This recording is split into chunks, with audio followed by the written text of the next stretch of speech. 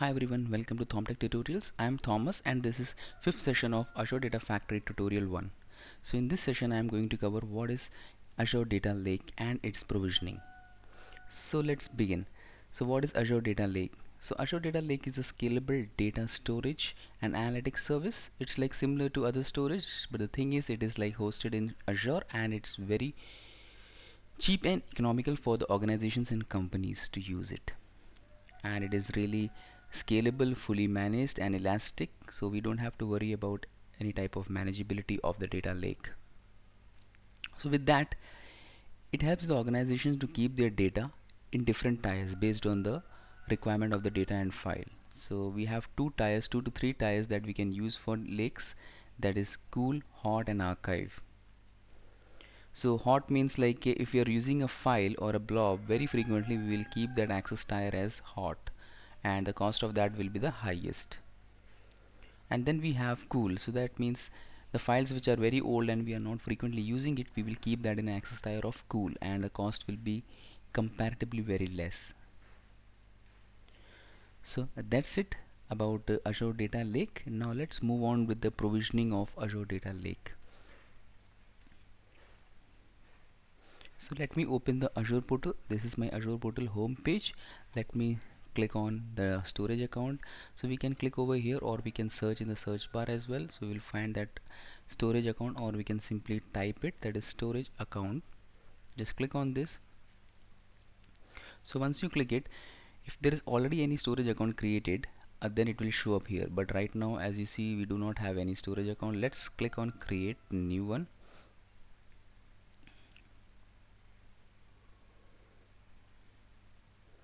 Okay, so automatically it has taken my subscription and my resource group that was created under free trial subscription, and then it's asking for the storage name. What is the storage name that we want to give?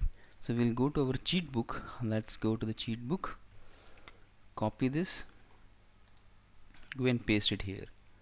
Okay, and the region I am selecting the same one. So it is not mandatory that the resource group which is created in a east region and resource has to be created in the same region. So resource group can be created in a different region and the underneath resource can be created in a different region. There is no hard and fast rule for that. So with that performance, I will be selecting the standard one. Redundancy, there are different redundancy, geo redundancy, and it is used for disaster recovery and failover capabilities because due to some like any disaster, natural calamities and all those type of things. So we have different options for that. So for the demo purpose, let's select the cheapest one, locally redundant storage, and then click next. So over here you can see these are the default values, we don't have to worry about this. And over here you have access tiers as I explained in the demo, hot and cool. So hot indicates like our access tier for a particular blob is hot, so that means it is very frequently accessed and it will be at a high availability, so that why the cost will be high. Cool one is like not very frequently used, so we'll change the access tier of those files to cool. So in this case we don't have to worry about it, we are not bothered about the very high availability of those files. And yeah, that's it. So let's move to the next one, and these are like default values, let's not make any changes. So enable soft deletes. For this, soft deletes can recover, so this is like recovery days that we can provide like based on our requirements, 7 days recovery files. Then click on next. Here we can provide the tags is just for like a understanding purpose, for what purpose or for which environment we are using this. So those type of informations can be provided over here.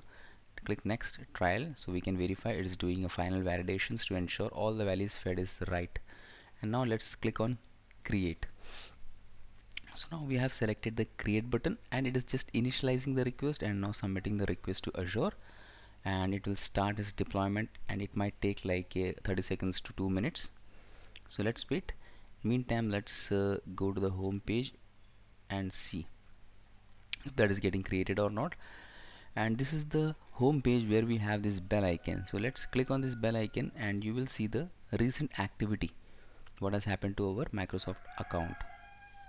So you can see initially like 14,000 credit was credited to my account because I opted for a free trial since it's my new Microsoft account. So once this is exhausted, and if anybody wants to like continue with the development and this Azure account, definitely they can click and they can move on with pay as you go model. That means like whatever you are using, whatever resource you are using, based on that you will be built, and you will be built into the same credit card or debit card which you have given initially, like when you registered for a free trial.